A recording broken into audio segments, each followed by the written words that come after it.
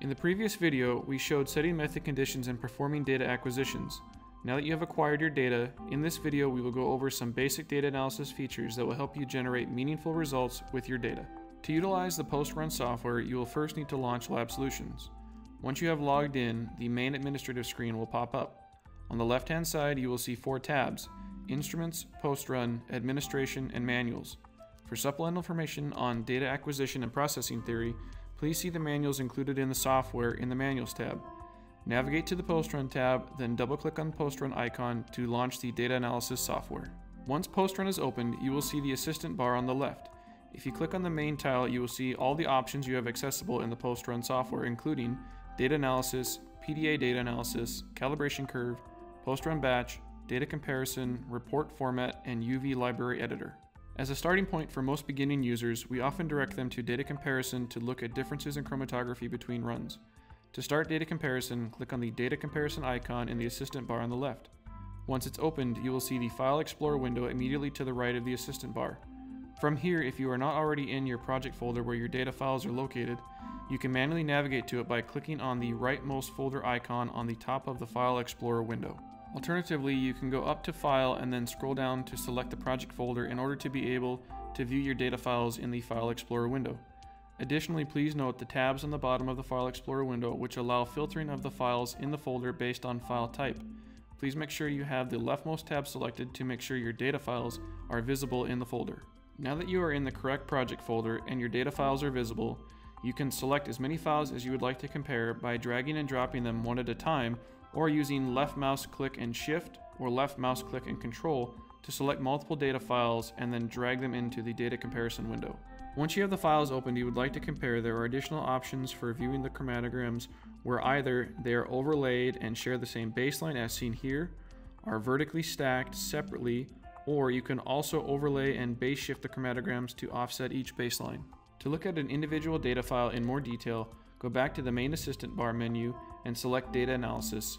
Once that is opened, just as in Data Comparison, you will see the File Explorer window. Select your data file you want to look at either by double-clicking on it or by dragging it into the chromatogram view. One of the first processing parameters you will want to check in any data file is the integration parameters for your peaks. The best way to look at your integration parameters is to click on the Edit option in the Method view, then click on the Program icon. You will then get a pop-up that will let you preview how your integration parameter changes will affect the chromatogram. In this example, I have 4 peaks of interest, but I also have a solvent front and a peak that I am not interested in. The easiest integration tool to use is the integration on and off features. This lets you specify the window of interest within the chromatogram to look at your peaks of interest. Once you have your window specified, to preview it, click Simulate. Additionally, one of the most useful tools is setting the minimum slope value for integration to start. The units of the slope are in microvolts per minute, so the typical starting value I recommend is 10,000. There are many other tools to use for setting your integration parameters. To learn more about them, press F1 to bring up the contextual help menu.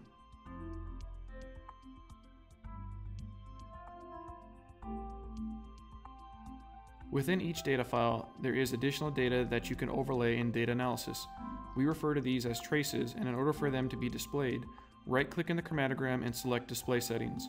Once the window has opened, click on the Status tab and then you can select which trace or traces you would like to view and on what scale. In this case, I am overlaying the gradient time program of pump B as well as the pump A pressure. Now that the traces are overlaid with the chromatogram data, you can see the power of analyzing your data with all of this information viewable simultaneously.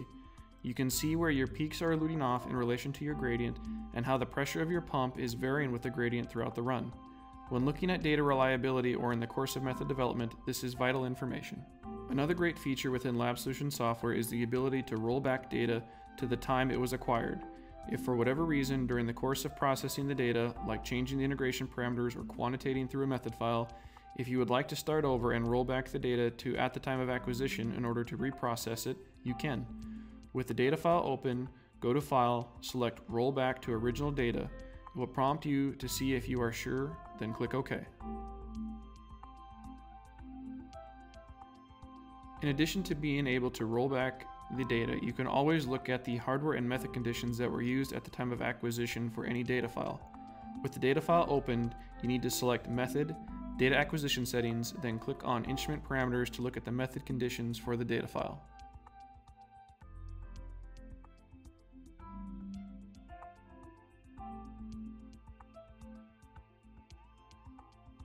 In order to look at what hardware was used at the time of acquisition, once more go up to Method, Data Acquisition Settings, and select System Configuration. This will show you what instrument hardware was used at the time of acquisition.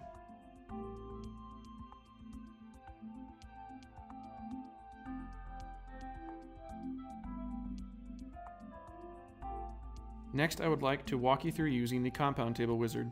The purpose of this wizard is to provide you a guided step-by-step process to identify your peaks of interest and get the necessary information entered to allow for a quantitative result once a calibration curve has been generated. To begin the Compound Table Wizard, in Data Analysis, click on the wizard icon in the Assistant bar.